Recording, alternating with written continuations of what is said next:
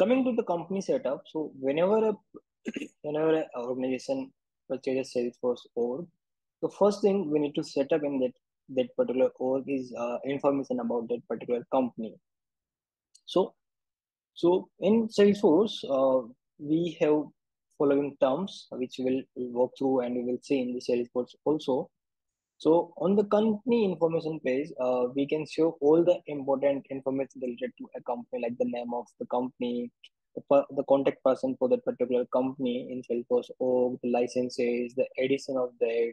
Okay, that thing we can see into company information page. The second thing, we have fiscal year. So fiscal year means financial calendar year for a company. So in Salesforce, there are two type of fiscal years are available. This is first is standard fiscal year. Second is custom fiscal year. So and in custom fiscal year, we can set the dates and time as per our need, like dates, start date and date as per the company's customized requirements. Okay, and this financial calendar year is used in the reports forecasting. Apart from it, in the company setup, we can set the business hours also. So once we set up the calendar year, then we need to set up the business hours. Like what what are the hours in that company works? Okay, and this business hour impact the working hour of support team. So we'll learn about support team into service service applications. And while setting up the business hours, if the organization doesn't work on a particular day, then we can put a blank hours for it. Okay. Once business are set up, now we need to define the holidays for a particular company. Okay. So holiday define a date and time on which a business are suspended. Okay. Which means on the holiday date and time, the business will not be working. So business hours will not be in impact for that particular date and time. We can set a recurring holidays also. Okay. And if we set a recurring holiday for each month, let's suppose that on that particular date doesn't occur in that month, then holiday will not be treated. So let's suppose we say like on the every 31st every month 31st of each month there will be holiday in the company. So if in any month there is 31st is not a date, then there will not be any holidays created. Okay.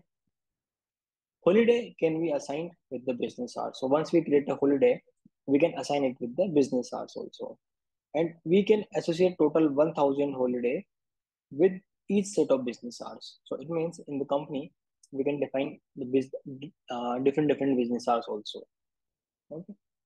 Now let's see them in action into Salesforce, like how this works into the Salesforce and how we can set up these into the Salesforce. Okay. So let's move to the Salesforce screen. Okay. So the first thing we'll see what information we can see into the company information. So we need to go into the setup. Here we will search for company information. Okay. On the company information, we can see the organization name, the primary contact, okay, the address of the company, financial year starts in the January. We can set the default time zone. Okay, the currency local. We can see how much data has been used into the Salesforce. Okay, the file space we can see. Okay, the company's edition we can see, organization edition. This organization ID. So it is highly required when we raise a support case with the Salesforce support team. Instance ID, like instance name we can see here. So it is required when some incidents occur at the Salesforce site. So when we go on the trust.salesforce.com, we can capture like what happened to our instance. Okay. Below to it, we can see the available licenses also. So let's what kind of licenses and the number of total licenses company has purchased, how many we have used, how many are remaining. Okay.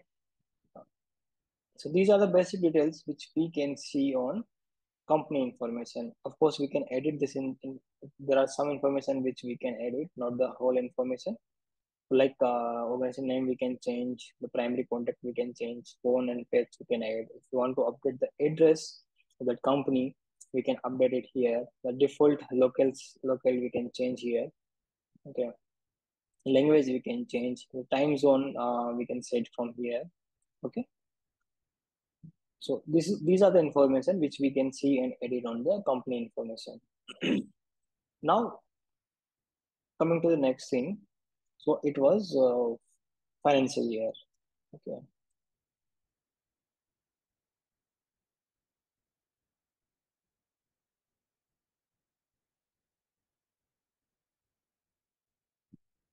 okay. So as I described, like there are two type of financial years are available. One is standard fiscal year, and second is custom fiscal year. So if we set the custom fiscal year, okay, if we enable it, then we cannot disable it again. Okay, so like before enabling the custom fiscal year, always like first finalize it, like it's gonna help you or not. Okay, if it needs it's coming under your requirement, then only just enable it. Okay, and in a standard fiscal year, we can we can set this the the start month of fiscal year. Okay, now the next was business hours. So in business hours, like we can create the multiple business hours, and one business hour will be marked as a default hour. So let me create a new business hour. Okay, and let me mention it like, okay, and the time zone I will set is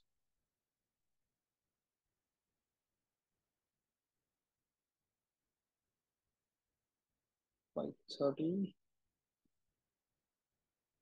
Okay, so let's suppose my company works in India also, and on Monday, Monday to Friday, they works for 9 to 5. Okay, and Sunday and Saturday is holiday, so we left it blank. Okay, now I'm saving it. Okay, the next topic was holidays. Okay, so I'm coming here and setting up the holiday. So let's suppose we have holiday for Diwali. Diwali, let's say um, New Year Eve. Okay, so on 31st December, we will have a holiday. Okay, and it will be holiday for whole day. And if we set a recurring holiday, then we can describe like on every year. Okay, there will be holiday. So it's like a never ending. So I'm saving it as a recurring holiday. Okay. Now once holiday is set up, we need to add the business hour to that particular holiday, like for which business hour it's applicable. Okay.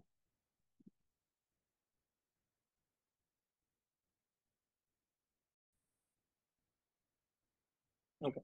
So we like when we were adding it here, so we are not able to see the India here. So what happened? Like when we created a business hour, so we forgot to activate it. I'm going back to business hour and let's activate it. Okay. I'm going on the India. I will edit it and I will click on this checkbox also. And to add the holidays, we can add holidays from here also. Okay. I could see like New Year's is there and I save it. Okay. So to attach a holiday with a business hour, we have two options. From the business hours page also we can add, and from holiday page also we can add. So holiday base, we were able to see here. We can add and remove. So if I added a business hour holiday with the business hour from the business hour page, then also it's visible here. Okay.